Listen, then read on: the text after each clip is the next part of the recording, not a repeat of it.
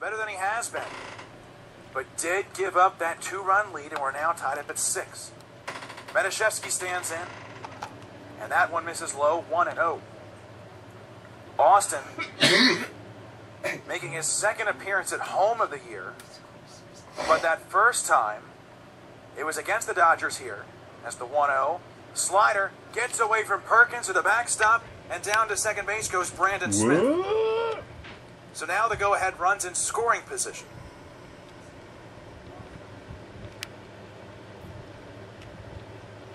Didn't say he couldn't handle it. It gets away.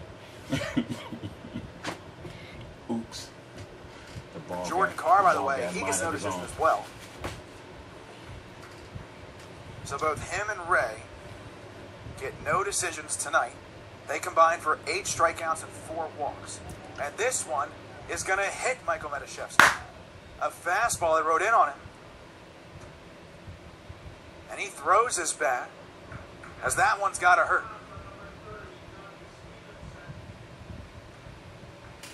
Austin did not hit one batter at Hopkins this spring.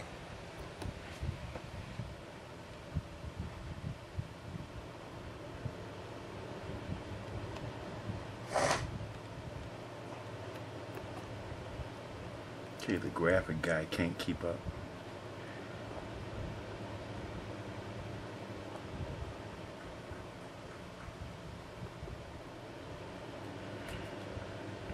For the 5th time tonight, in 6 games this spring with Hopkins, Austin had a 1.50 ERA, as that one bounces low, and it misses 1-0. No record in 6 innings pitched, 9 hits, 2 runs, 1 earned. Struck out 2 while walking 3 for the Blue Jays, but opponents hit .346 against Suter.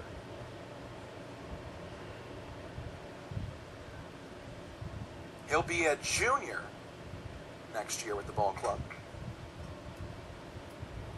And this is his 3rd appearance of the year against the Dodgers.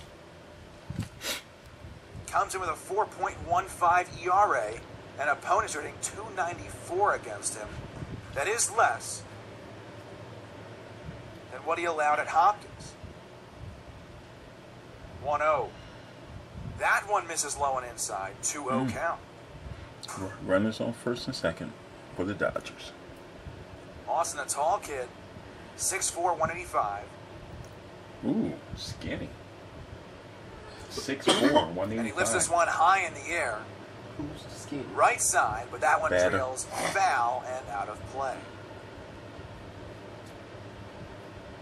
Austin's got a teammate on the team from high school, Jamal Wade, who's still rehabbing, working his way back to the ball club. They both played at St. Paul's here in Baltimore. Jamal went off to Maryland, like his older brother Lamont, who was just drafted, a former Redbird as well. And Austin went to Johns Hopkins. 2-1, now shows bunt. That one back to the mound, but Gavin Sheets cuts it off, fires to third, and gets the lead runner. What a play by the Redbirds' first baseman. Oh my goodness, Gavin Sheets. He came out of nowhere and showed off that blazing speed of his. And then that rocket arm over to Garrett Hudson at third to get the lead runner, Brandon Smith. Medashevsky to second. Stevenson on first with a fielder's choice. There's 1 out now and 2 on. Ben Bomberger at the dish. What that mean? Suter looks back at second. He's they could have threw the first, but A they threw second the third time. instead. Now kicks and delivers. Fastball so upstairs, and the count is 1-0. But like I said, his 3rd appearance against the Dodgers this summer, out of 4 appearances on the mound for the Redbirds. Looks back to second. A long wait in between pitches. Now steps off the rubber.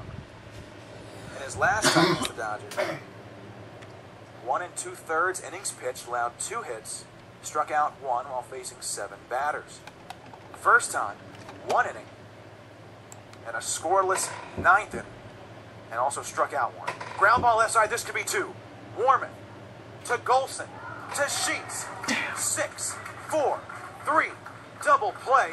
Austin Suter works out of the jam. Nicely done by the Johns Hopkins Blue Jay. On to the bottom of the ninth. Can the Redbirds walk it off?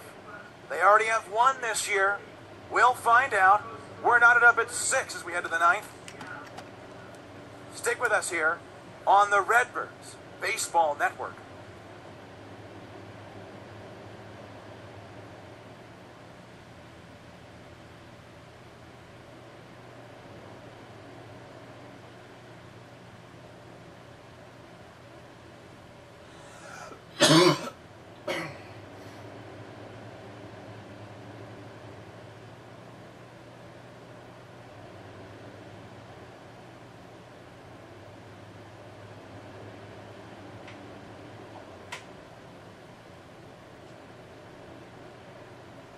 Yeah, so they calling that a fielder's choice.